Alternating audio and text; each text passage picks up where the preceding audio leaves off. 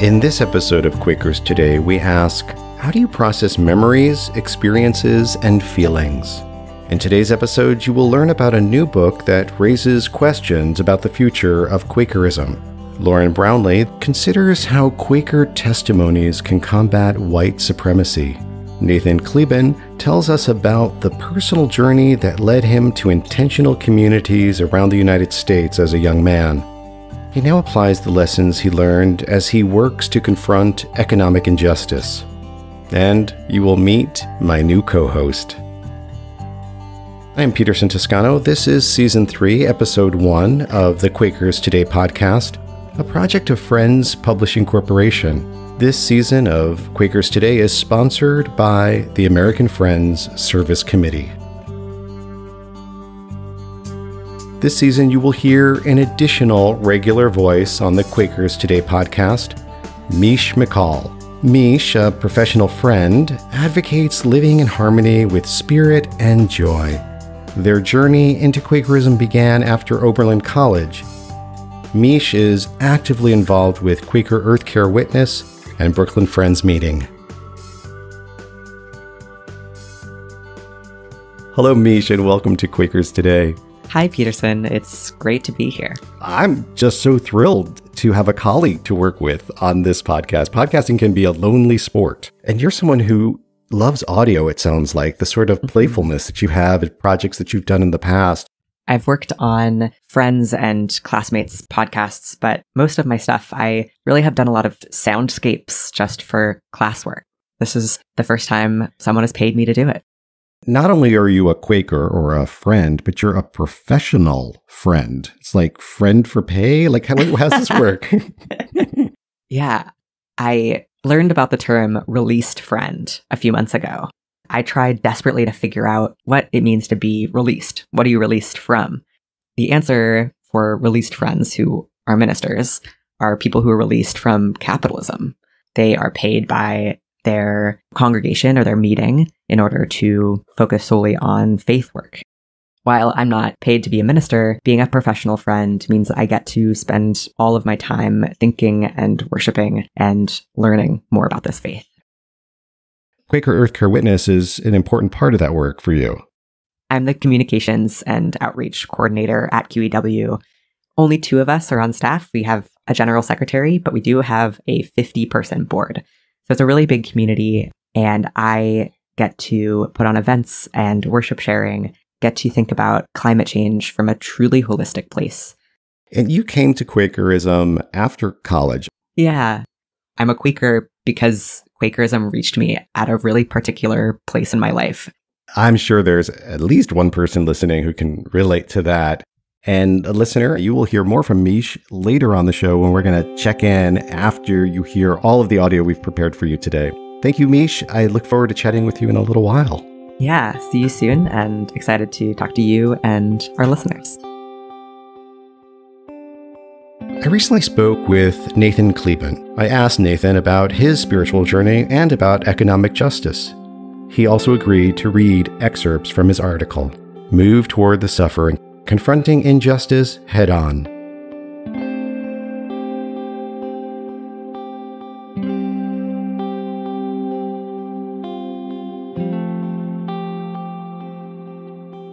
A transformative moment for me was living in community. That sense of community was very transformative for me, both in learning more about myself and then in seeing what we can do together. I just kind of saw myself becoming a lot more alive in those contexts. And I saw that in others as well. That aliveness is a very powerful thing. It helps us to do things. And so that was a big shift for me. I go between worlds in a lot of ways. If I'm in a Quaker space, people might think of me as like, oh, he's kind of that Buddhist-oriented guy. Or if I'm in a Buddhist setting, it's like, oh, he's that Quaker guy. I don't really carry conscious definition so much, but it's interesting to think about how others define me as different depending on the setting.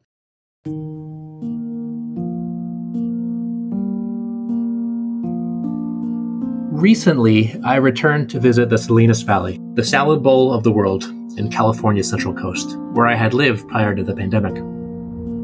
As I drove past its fields, the precise symmetry of crop rows grabbed my eyes like an optical illusion. The straight rows converged on the hills that rose in the distance. Periodically, people and trucks filled the empty geometric spaces, shattering the illusion. Farm workers hunched over while gathering strawberries. Then, with their boxes full, they ran at full speed under the heat of the midday sun to deliver the goods that would eventually make their way to supermarkets around the world. Thus, they fulfilled their roles in the global supply chain. Years ago, I began to wonder how I could be in right relationship with these workers. And I wondered the same thing about the people I was on my way to meet.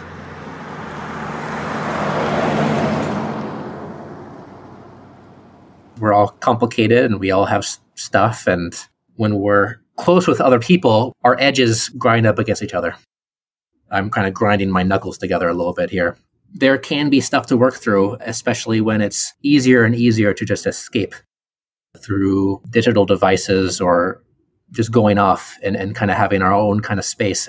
Being with others in much more intimate ways, it takes work emotionally and with communication and so forth, especially for those who grew up and they had their own bedroom growing up. And then of course, you can still do that in community, but having their own kind of sense of space and how much space they need, that can rub up against our sense of what's normal and comfortable. And so there is discomfort to work with. Individualism has definitely been pushed up or held very highly. In some ways, that can be a healthy thing. We need to take care of ourselves and make sure we're safe. And in other ways, we become blind to others when we hold that too rigidly. There's a quote that comes to mind. I forget who said it. They said, "Don't be an individual."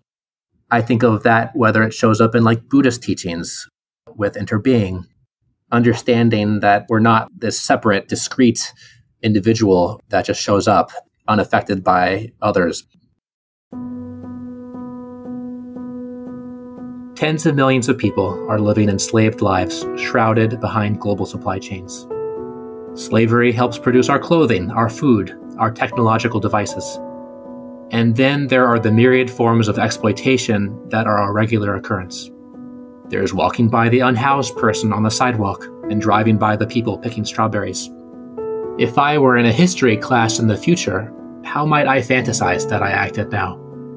Understanding how these relationships came to be is central to learning how to end them and to establish new kinds of relationships.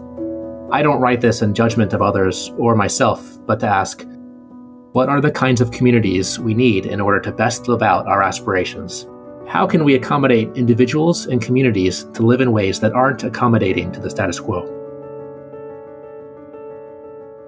These quote-unquote economic concerns can often be not seen as spiritual or religious in significance. An example would be children in Congo mining cobalt for smartphones that we use. That might not come up in traditional religious spaces, but it's something that I appreciate that it does in my Quaker meeting that I'm a part of. Likewise, ethnic cleansing and genocide in Gaza. That's an active conversation that we have with Iowa City friends. I appreciate that sense of engaging with these things as a community, connecting those to our lives, not as some disconnected matter that's not really relevant, but seeing how it is connected and seeing how we can engage with it. The earth is a part of the world too. Earth is kind of the economy as a way of looking at who's doing the work and who's getting their needs met. The earth is doing a lot of work. It's doing most of the work. Its needs aren't really being met. We don't have like tree or river labor unions yet or anything like that. And so they're not really able to advocate for themselves. And so they just get mined and destroyed. When it comes to suffering, I think of the Catholic Worker, which I've been involved with for a number of years, and they have this approach they call personalism. It's about building relationship with people, meeting people where they're at, getting to know them, being in relationship. Out of that, that's where the action and the effort and the work kind of flows from. You form the relationship and then things arise out of that relationship, out of that knowing someone else. You're being a part of that relationship as well. What role you play on a personal dimension, that kind of personalism is very important. As Buddhists might say, we live in an ocean of suffering. How do we sit with that and move with it?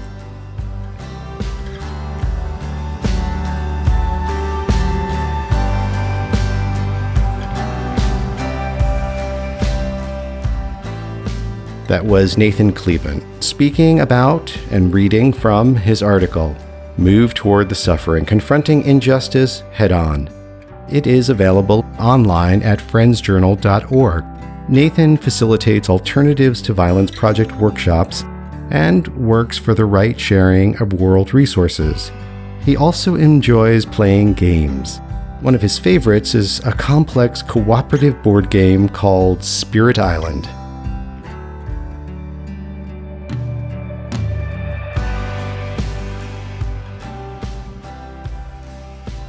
Quakers are uniquely called from our principles and practices to lean into racial equity principles, to engage in the antidotes to white supremacy culture.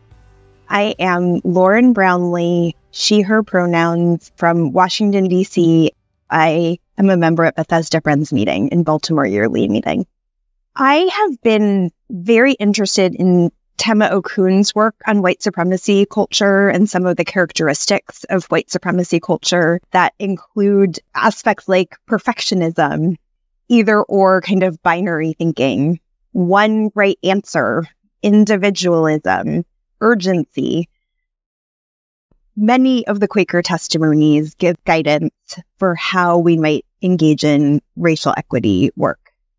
When I think about the peace testimony, I think about our being open to a range of ways that people engage, a range of beliefs that people might have, a range of worldviews and backgrounds, and how we are in community, which is another of the testimonies, together. Our peace testimony invites us into an openness. Our community testimony invites us to think about who all is in our community. How do we have expanding, overlapping concentric circles of community? And how are we caring uniquely for each member of our community? How are we answering to that of God in them, even if it looks different from that of God within us, which it will, because we are all unique. Then it takes community, it takes listening to everyone in that community to be our best selves, to build that beloved community that I believe we are striving for, that truly is with equity and justice for all. We have to hold up those different worldviews, those different perspectives as being just as important, as being just as essential in beloved community building as our own. Even when that feels uncomfortable for us, that sense of discomfort is often our growing. And leaning into that growth, leaning into something that is unfamiliar, that helps us to be stronger as a community. And then finally, stewardship is also an invitation for us to be thoughtful about how we are building relationships across our communities. It is important for us to hold on to the fact that white supremacy culture is ever present in Quaker communities, and our antidotes are right there present alongside these aspects of white supremacy culture that we encounter. That was an excerpt from the Quakers Speak video entitled How Quaker Testimonies Can Combat White Supremacy. It features Lauren Brownlee, the Associate General Secretary for Community and Culture at the Friends Committee on National Legislation, or FCNL. You will find this Quaker Speak video and others at the Quaker Speak channel on YouTube, or visit quakerspeak.com. I keep saying, until I work through the stack I already have beside my bed, I can't possibly buy any more books. But then I read the book review section in Friends Journal, and suddenly I need another one. For the March 2024 issue of Friends Journal, Lauren Brownlee, who you just heard, reviewed A Quaker Ecology, Meditations on the Future of Friends. Cherise Bach wrote the book. Let me tell you a little bit about it. A Quaker Ecology expands on content Bach shared during the Bible Half Hour series at the 2020 New England Yearly Meetings annual sessions. Cherise Bach opens our eyes to the deep connections between our spiritual practices and the ecological crisis of our times. She questions whether our traditional Quaker ways are still relevant or are too caught up in outdated ideologies. The idea of eco-reformation, Bach presents, is not just an expansion of our vision, but an invitation to a new way of engaging with our world, connecting deeply with the light that binds all life. In the book, Bach writes about watershed discipleship. This includes acknowledging the ecological crisis we're in, finding our place in our local environment, and extending our care to the creatures and features of our landscapes. Bach also considers a Quaker eco-theology of light. The book may serve as a roadmap for anyone interested in exploring how faith intersects with environmental stewardship. It's about envisioning a future where we, as Quakers and fellow inhabitants of this planet, move beyond past limitations towards a holistic community of all life. So yes, I need this book, and maybe you do too. The book is A Quaker Ecology, Meditations on the Future of Friends. It's written by Charisse Bach. Lauren Brownlee's review is in the March 2024 issue of Friends Journal, or you can find it online at friendsjournal.org. Well, we've come to the end of our episode, and Miche, are you still here with us? I am, Peterson. How are you feeling, and what's your takeaway from today's episode? I feel great. I learned so much from Nathan and Lauren. I really like that they invite us to lean into suffering. I have a personal connection. My mother is from Salinas, where Nathan was doing his work with migrant workers. I did feel this disconnect between my mother's family, who were white and somewhat conservative and middle class, and the migrant workers that surrounded them. And it hit me how separate we all feel from the people who are so vital to the things we eat and the ways that we live. And Lauren talked about how the light of God might look different in different people. And that's something I hadn't thought about, where God is different to everyone. People who may seem so outside of my beloved community have that same light of God. Yeah, and for someone listening who doesn't really believe in God, you can use your own language, because that's the cool thing about Quakers and Quakerism is we don't share a single belief in God. For some people, you're non-theist. So that light within you may not be God at all, but you describe it in some other way. And I love that about Quakerism. Everyone's welcome. I love that too. I guess except if you're like violent and a bigot. I guess you're not really welcome there.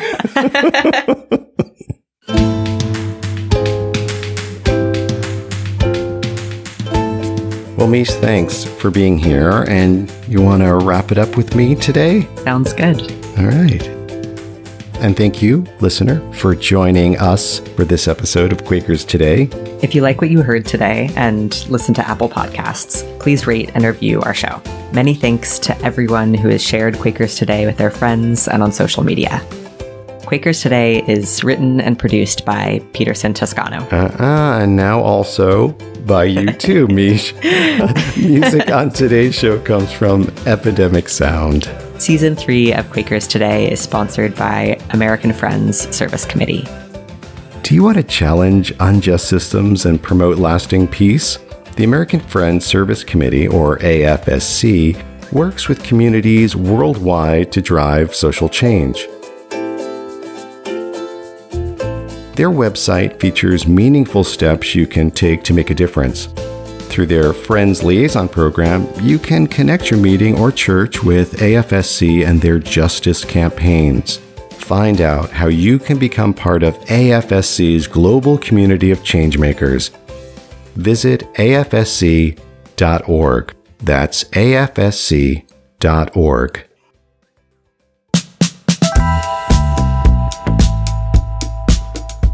Visit quakerstoday.org to see our show notes and a full transcript of this episode. Thank you, friend. We look forward to spending more time with you soon.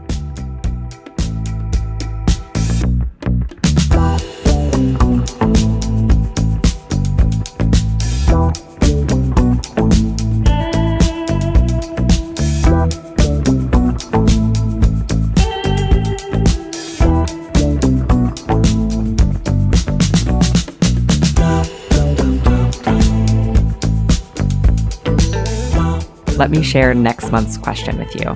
What recommendation do you have for us? In each episode, we share reviews of books or films. I imagine you can recommend a book, music, film, or game that has moved you and deepened your understanding of the world. What recommendation do you have for us that we can share with others who listen to our show? What recommendation do you have for us, and why? Leave a voice memo with your name and the town where you live. The number to call is 317-Quakers. That's 317-782-5377. 317-Quakers. +1 if you're calling from outside the USA. You can also send us an email. I have these contact details in our show notes over at quakerstoday.org.